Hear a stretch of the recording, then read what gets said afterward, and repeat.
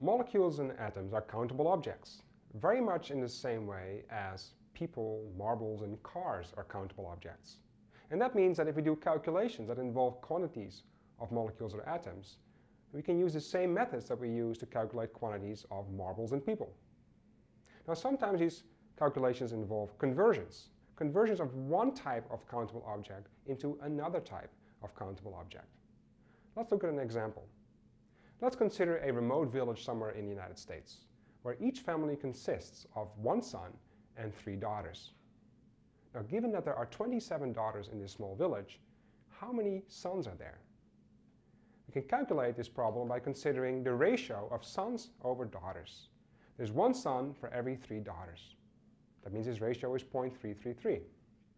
Now, using this ratio, I can convert the unit of daughters into the unit of sons. So let's take 27 daughters, multiply that by this ratio. This ratio is now a conversion factor. You see that the unit of daughters is striking out. I convert the unit of daughters into the unit of sons. 27 divided by 3 equals 9 sons. Let's consider a bag of marbles. Each bag contains 4 blue marbles, 5 white ones, and 12 red ones. It is also given that there are 144 red marbles in total. How many blue marbles are there? Can we calculate this? Yes, we can. Intuitively, you could say the following. There are 144 red marbles. Each bag contains 12 marbles. That means 144 divided by 12, there are 12 bags. Each bag contains 4 blue marbles. That means 4 times 12 equals 48 blue marbles. So there are 48 blue marbles. This answer is indeed correct. But instead of doing it in this fashion, this intuitive fashion, we can do it in a fashion that considers the ratios between the red and the blue marbles. This problem really is a conversion problem. I can convert the number of red marbles, 144, into the number of blue marbles by considering the ratio between the two. Here's the ratio, 4 blue marbles for each 12 red marbles. This, therefore, is the conversion factor. It converts the unit of red marbles into the unit of blue marbles. Note that the unit of red marbles will be striking out. Completing this calculation, we find again 48 marbles. These type of calculations also hold for molecules and atoms. Let's look at the following example.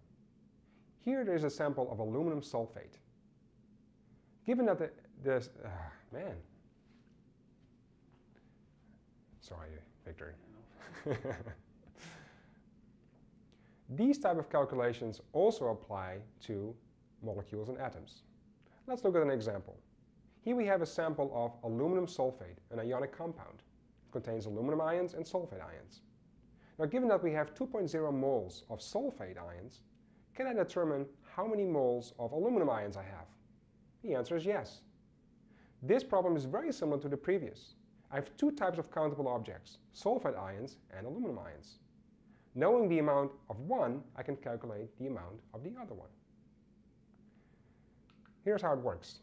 2.0 moles of sulfate ions. I want to convert moles of sulfate ions into moles of aluminum ions.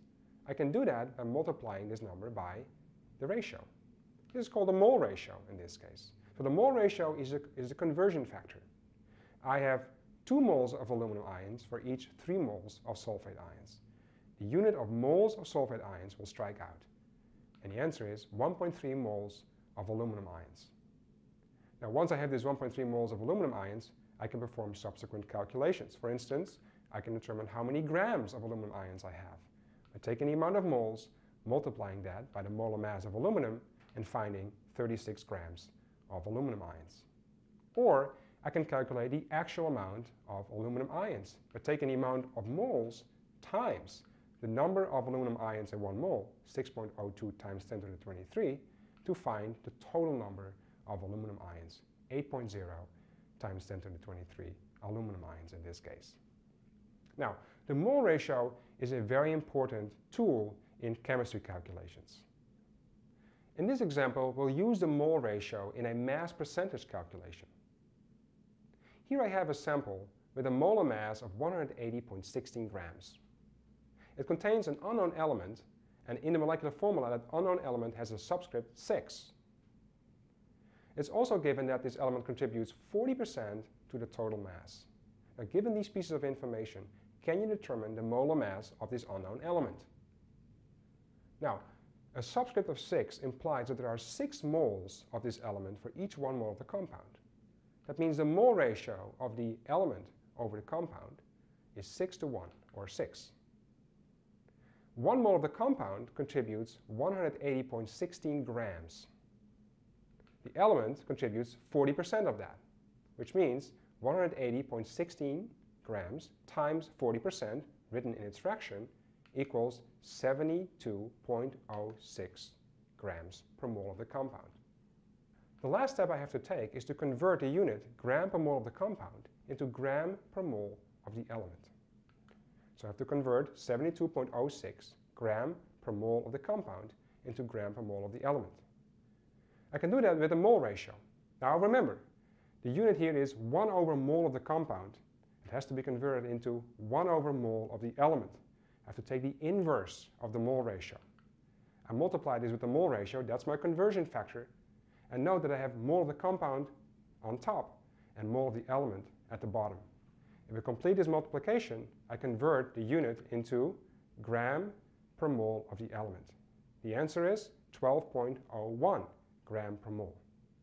Do you know which element has this molar mass? That's right, it's carbon.